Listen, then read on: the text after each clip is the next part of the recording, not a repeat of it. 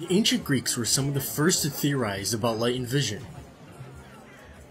They saw light as a ray moving from one point to another in a straight line. There were two main arguments.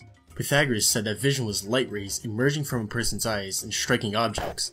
Epicurus disagreed, saying it was objects which produced light rays which then traveled to the eyes.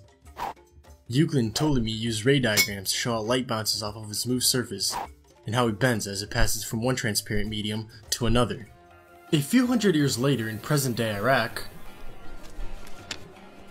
Arab scholars built on the ideas by the Greeks and developed geometrical optics, where lenses, mirrors, and prisms are used to manipulate light. The most famous of these scholars was a man called Ibn al-Haytham. Also known as Al-Hazin, Ibn al-Haytham lived in present-day Iraq from AD 965 to AD 1039. Like Epicurus before him, Ibn al-Haytham agreed that vision was the process of light rays bouncing off of objects to a person's eyes. By the 17th century, European scientists began to think differently about light. Enter Christian Huygens, a Dutch mathematician astronomer.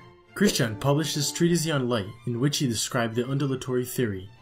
In this theory, Huygens speculated on the existence of some invisible medium, an ether, filling all empty spaces between objects. He went on to say that light forms when a luminous body causes a series of waves or vibrations in this ether. These waves move forward until they encountered an object.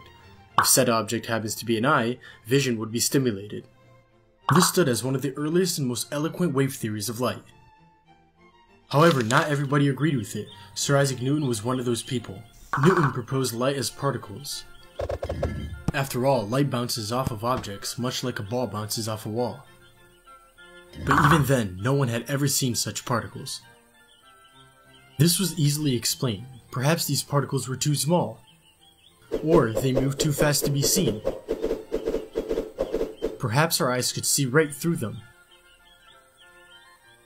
As it turns out, all of these theories are both right and wrong, and all of these scholars have contributed to our understanding of light and vision through time.